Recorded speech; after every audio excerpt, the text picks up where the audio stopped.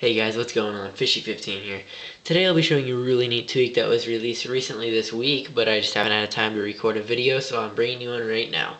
So this tweak is called CameraWallpaper. You can find this in Cydia for $1.99. And CameraWallpaper is one word, so you can go ahead and search that and purchase that in Cydia. So what CameraWallpaper is CameraWallpaper actually allows you to view your camera on your springboard. So basically on your as your wallpaper.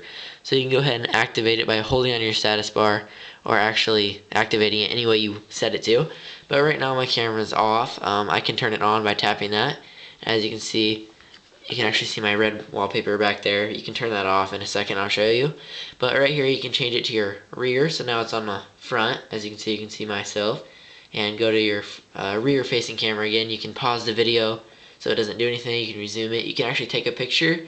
You can turn the torch on if you have the iPhone 4, and you can exit that. So as you can see, it's still on my background. You can still all use your pages. It's still working.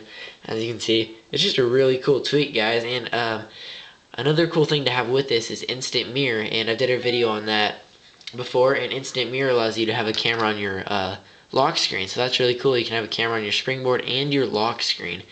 So anyways, you can go up here, hold this, and then you can turn it off. If you don't want it, you can turn it back on. A cool thing, you can take a picture right there. It actually takes a picture, so then it'll tell you it's saved in your library. So now we can go ahead and exit this. We can go into the settings, and we can review some of these settings in here.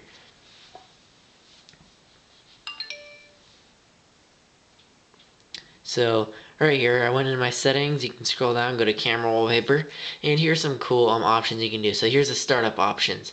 Your auto start mode, wall camera is off. I just have it on saved state after last respring, or you can have it on wall camera on, which is not recommended as it says right there. Your menu activation methods.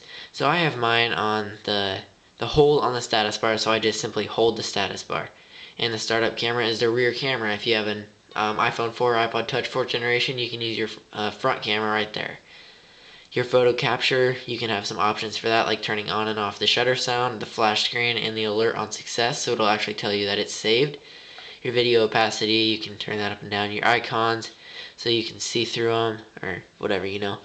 Here's your battery, stuff like that. But that's just the basic settings for camera wallpaper. So again, I'll show you this. You can have these settings right here. It's just really, really nice, guys.